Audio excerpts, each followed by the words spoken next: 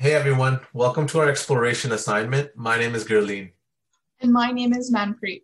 So even though Ericoid mycorrhizas were briefly introduced in lecture, we didn't have the opportunity to explore this interaction in depth until now. This presentation is designed to help future Biology 453 students in deepening their understanding of an underappreciated topic. We hope you enjoy. So what are mycorrhizal associations? A mycorrhizal association is a partnership between a fungus and a plant root, typically occurring in higher plants. At most times, both organisms involved in this association can benefit from the interaction with at least one or more species benefiting at a certain time.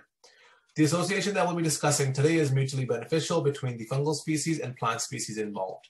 Before we dive into some of the interesting details, let's go over some important facts that we should be aware about mycorrhizal associations. Firstly, this association can be divided into two groups based on the location of the nutrient exchange mechanism.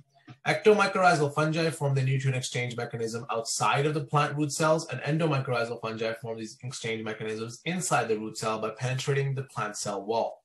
These mycorrhizal fungi can have distinctive structures at which they can exchange key nutrients, water, chemical signals, and sugars. We'll be focusing on Ericoid mycorrhiza, which are known to produce a hyphal coil structure inside the plant cell. Furthermore, looking at a broader scale, a mycorrhizal association can have two distinctive effects on nutrient availability for a plant. Firstly, this association can have quantitative effects, which can increase the ability of the plant to extract more nutrients from the soil solution, making it more accessible for the plant. Soil solution can be defined as the liquid phase of soil, which contains key dissolved nutrients and gases. On the other hand, certain associations can bring forth qualitative effects, which can increase nutrient availability by accessing certain nutrient pools that are not directly accessible for plants. All right, so now that you've gotten an overview of mycorrhizal associations, let's talk about Ericoid mycorrhiza specifically. So Ericoid mycorrhizas are characterized by fungal coils that form in the epidermal cells of fine hair roots of ericaceous plant species.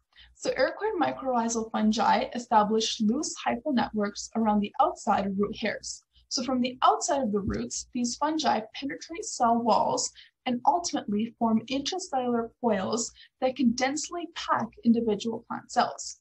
However, the fungi do not penetrate the plasma membrane of plant cells. Evidence suggests that coils only function for a period of a few weeks before the plant cell and the fungal hyphae begin to degrade and new associations are formed in the meantime. Furthermore, scientists actually have robust evidence to support that this symbiotic relationship has evolved independently several times from ancestral saprotrophs, which are fungi and bacteria that are involved in degrading organic matter in the soil. So as mentioned, Ericoid mycorrhiza involves a specific relationship that is symbiotic between a fungus and a plant. The first paper by Sahota and colleagues suggests that Ericoid mycorrhiza involves an interaction between ascomycetes and some basidiomycetes fungi and plant species in the Ericaceae family. The second paper by Brazone and colleagues provided a real-life example of this interaction, which is between Rhizophis ericae, so Ericoid mycorrhizal fungal species, and Gaultheria cespitosa and Gaultheria pumila, so which are plant species from the Ericaceae family. So why should we care about this interaction? Well, it is estimated that Ericaceae plants hold 20% of Earth's terrestrial carbon stock. So keep in mind from Unit 1 that storing carbon is an important part of mitigating the effects of climate change. Thus, this interaction is not negligible and certainly worthy of further investigation. So the environmental conditions at which this association occurs are in infertile and acidic soils with low nutrient concentrations within the soil solution. These areas are predominantly polluted with heavy metals mixed in with soil, which can have toxic effects on many plant growth processes. Additionally, these environments are typically nitrogen limiting due to the slow decomposition of organic matter, which is a key source of nitrogen for the plants. Slow rates of decomposition limits the amount of inorganic nitrogen available within the soil solution for many plant species. Furthermore, this interaction has been associated with high altitude, boreal, subarctic, and Arctic regions, particularly regions that are also associated with alpine conditions as well. For example, typical areas where this association occurs are in heathland sites located around the world, which are composed of a shrubland habitat. These sites are typically characterized by the environmental conditions associated with Ericoid mycorrhiza, as I previously mentioned. So, what are some important features of the Ericoid mycorrhizal interaction? So, as we mentioned, this relationship is characteristic in environments with high external stress for plants such as acidity and heavy metal toxicity. After the plant is exposed to these external stresses, it forms a symbiotic relationship with the fungus. In order to facilitate nutrient transfer, a hyphal coil forms inside the plant cell wall. Now remember, the coil penetrates through the plant cell wall, but not the plasma membrane. The coils only last a specific time, about 5 to 6 weeks, and then are degraded.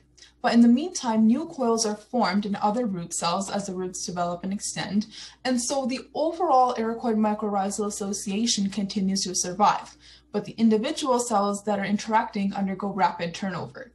Therefore, a plant that forms Ericoid mycorrhiza remains to be mycorrhizal its whole life. Now, you may be wondering, how specifically is the fungus helping the plant survive in heavy metal soils?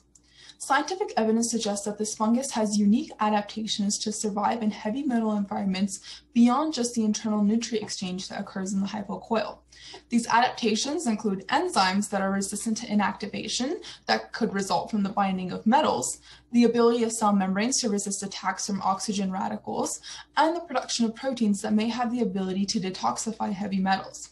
Through these adaptations, the fungus is able to facilitate the survival of Ericaceae plant species in harsh environments. The image on the right is from the Brazilian paper that shows an Ericoid mycorrhizal interaction.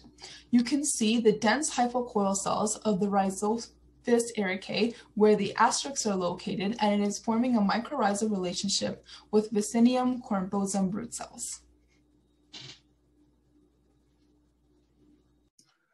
Okay, so let's look at the exchange mechanism in Ericoid mycorrhiza. So the hyphal coil is located at the site of nutrient exchange between the fungal and plant species. Fungal species extract key nutrients like nitrogen from the soil and exchange it for carbohydrates with the plant, which is produced via the process of photosynthesis. Furthermore, Ericoid fungi are known to excrete key enzymes to break down complex molecules in the surrounding soil to access organic forms of nutrients locked up in organic material. Upon breaking down this material, the exchange and transportation of key nutrients, amino acids, and other molecules are most likely transported and exchanged using proton co-transport, where an HATPase pump pushes out protons into the extracellular area, generating a driving force for the co-transportation of ions to occur. So to gain certain benefits that are essential for survival of both organisms, each organism must pay a price as well. The plant species benefits by directly receiving access to key nutrients from the surrounding nutrient-depleted and acidic soil solution, and in return, the fungus benefits from this interaction by obtaining photosynthesis-derived organic carbon from the host plant in the form of sugars. The plant must give up some of its photosynthetic products to survive in a nutrient-limiting and toxic environment, and in return, the fungus must spend energy to transport nutrients from the soil to the plant cell and give up some of its sabotropic abilities to form this mutualistic relationship with the plant. So on to our fun facts section. Let's talk about some unique features of Ericoid mycorrhizas. So our first fun fact really pertains to the idea that there's not always a right or wrong in science. We have a gray area. And this is exciting, especially for undergraduate science students. Some studies have shown that fungal communities colonizing Ericoid roots can lack specificity for different species of Ericoid plants, suggesting that at least some of these fungi have a broad host range. A few lineages within the Ericaceae do not form Ericoid mycorrhiza and instead form other types of mycorrhizas. So maybe this interaction is not limited to just Ericaceae plant species. Furthermore, the geographic distribution of many fungi is uncertain, primarily because the identification of the fungal partners has not always been easy, especially prior to the application of DNA-based identification methods. Lastly, there is limited research on how Ericoid mycorrhizas function compared to arbuscular and ectomycorrhizal associations. It is possible that important details of the Ericoid mycorrhiza relationship and our understanding of their distribution might change 5 to 10 years from now. One of the things that we found unique about Ericoid mycorrhiza is the environment in which you can find many Ericaceae plants surviving.